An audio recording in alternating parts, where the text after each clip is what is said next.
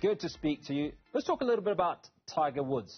Going back to February 2021, that car crash, many people thought that Tiger would never play again. But 13 or 14 months later, whatever that period is, Tiger Woods is almost back. Just how much work has he put in to get to this stage? Hey, Hugo. It's a miracle, number one, to get him to come back and play after the state where he was in. And for him to be out here trying to compete to the event that he loves so much. The little bit that I know about him is that Tiger is a very, very hard worker. Tiger likes to win. And when I saw him playing with his son last year, and he put up a show, and I knew that there was no way that Tiger was going to win the Masters this year. All what it was going to depend on his fitness, if he was fit enough to come out and play. And fitness for Tiger has never been a problem. So when I saw him in a couple of shots, like about 2 months ago, and I knew he was ready. He was going to play. So mental strength is a big part of it. And I know you've played a couple of rounds competitively with Tiger Woods. Talk to us about his mental strength. Oh, well, that's how he wins so many tournaments. You know, Tiger's mind is so strong. And the couple of years I've played with him, it was probably it's still one of his best things that he has through this game of golf. Tiger's got a very strong mind. When he goes out there and he believes that he's going to win, the only thing that will stop him from winning, it will be about how well he's hitting the ball. And right now, for Tiger, probably this is the best I've seen him hit the golf ball. You know, he's so much in control of the golf ball.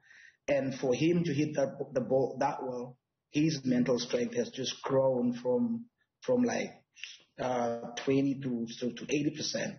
And I'm sure he's ready, and he knows that he's ready.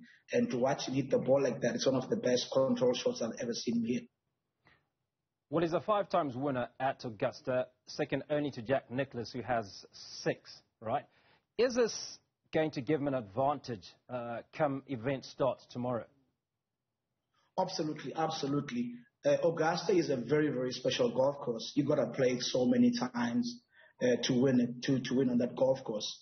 And the player that control his ball the best, and the wind conditions, they change so much.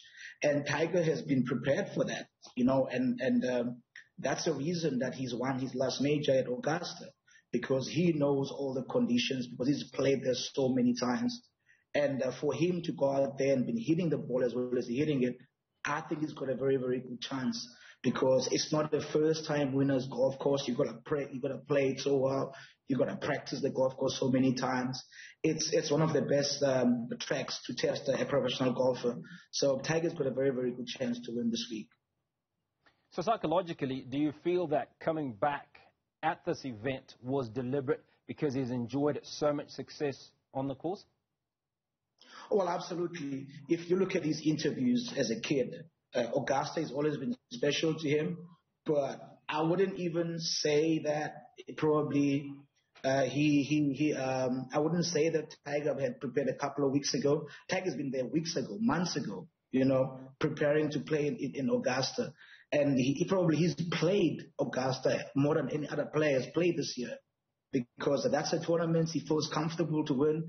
And for him right now, it's not about winning all the other tournaments. For him right now, he just wants to win major tournaments. That is all what is behind Tiger's head right now. He's just going to try and win as many majors as he can win, so that he can get the achievement that he wants to get.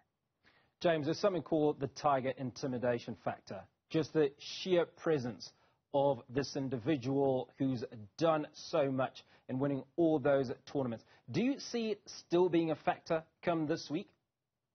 Oh, absolutely. I don't know if you've been seeing the crowds, you know, at Augusta the last couple of days while Tiger's been practicing.